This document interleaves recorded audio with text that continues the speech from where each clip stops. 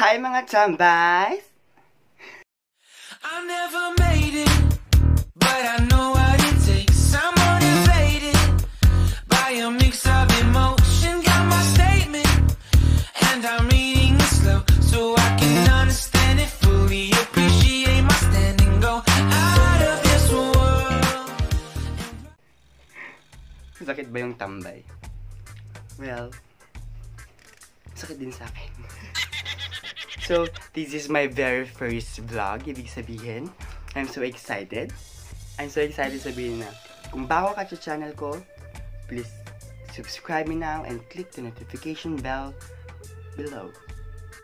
So, ang gagawin natin ngayon, ang gagawin natin for the day. So, this is my very first vlog. Ibig sabihin, sobrang special nito. Yes, special nito. Kasing special yung feelings ko sa kanya. Charos. So, my first vlog will be cooking. Cooking. Siyempre, magluluto tayo. Everything is special when you are cooking. So, magluluto tayo ng chicken fillet a la king. A la king. Na may hawig sa Mcdo. Pero hindi siya fillet eh. Chicken lang siya. Chicken. May mga bones. Bones. With V. Yeah, so, may mga ano siya. Bones. So, let's give it a try. There. Saan? Doon. Basta, punta na doon. Hi! Ay, kunwari ano. Ganito, ganito. Ayan. So, ang ginawa ko lang dito, nilagyan ko siya ng egg, ng flour, ng cornstarch. Ano pa ba? Onion, tapos garlic, tapos salt and pepper. Yun na. Mix, mix, mix. Tapos lemon.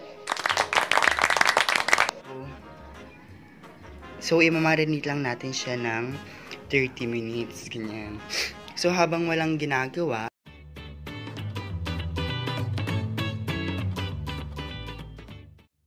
siyempre, healthy living tayo. Kaya, anong pangit? Kaya, jogging. With ate. Pero hulaan nyo kung anong kakainin natin mamaya. Baka chicken a la king. Hindi ako sure. So, nandito ngayon tayo sa sa kanto ng Tandul. Yes, magja-jogging tayo kasi 'di ba nga 30 minutes yung masyadong matagal.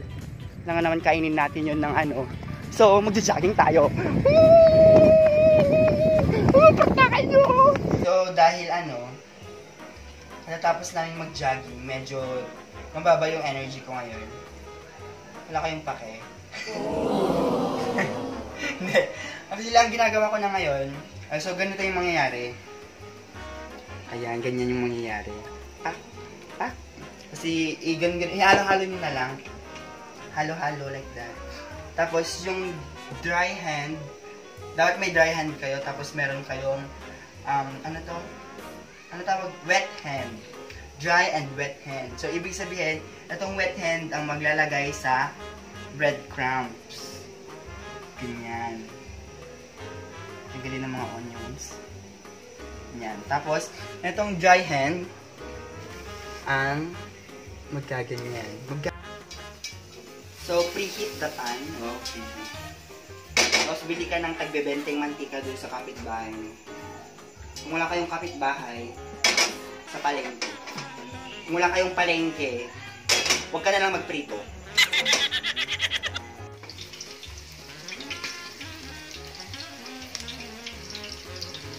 Tignan natin kung brownish siya.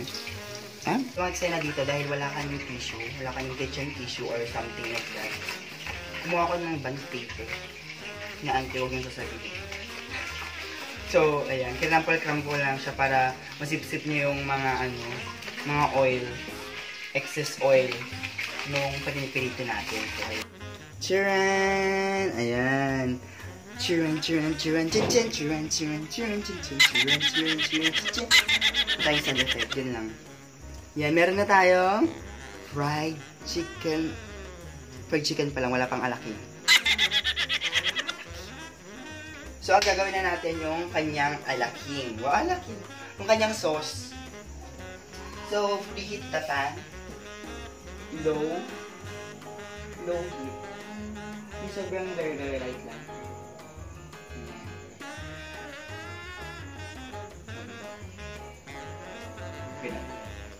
Wala tayong light eh. Ayan, ganyan. So, mayayari, meron tayong butter. Butter. It's a butter. So, lalagay natin itong butter natin dito. Be careful not to burn it. So, alam niyo bang sinabi ni Madam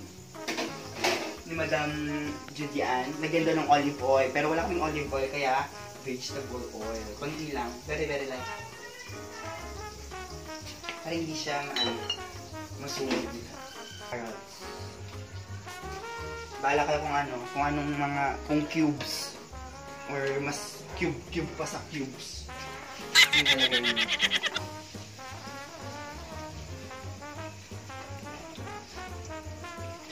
Saute the carrot.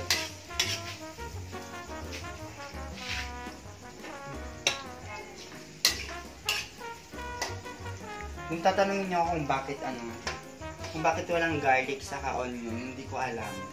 Yung nakalagay sa ingredients, yung nakalagay dun sa recipe. Sumusunod lang tayo. Add flour.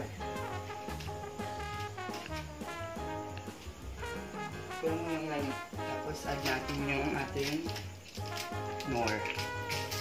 It's not sponsor. Wow! Pero nor, kailangan daw natin ng chicken cube. Then add water. Okay na siguro yan. Hintayin daw natin kumulo. Kuluin daw natin siya. Very light. Tagipisong pepper. Yung Batangas, sabi. Masarap, mas malasa kaysa din sa ordinaryong gusto yun. Pepper. Di ba dapat una ang salt? Unang salt. Salt pa ulit. Kiwar lang. Nilalagyan na natin ng ating all-purpose na. Habang nahalos na. Ganyan. At ang ating Alaska evaporated milk. Pium. Hanggang sa ma-achieve natin yung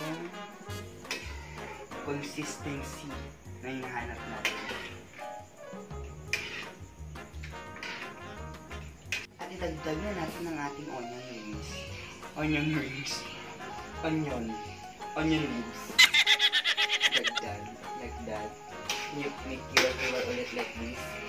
Ganda niya. Ang pangit lang sa camera pero maganda siya sa person. Medyo yellowish. Something like that. Tapos meron siyang mga green. Parang healthy siya pero hindi siya healthy. Kasalanan to. Finally! Nandito na tayo sa pinaka-last part. Yung pinaka-paborito natin part. Yun ang taste test. Try natin. Ooh, crunchy.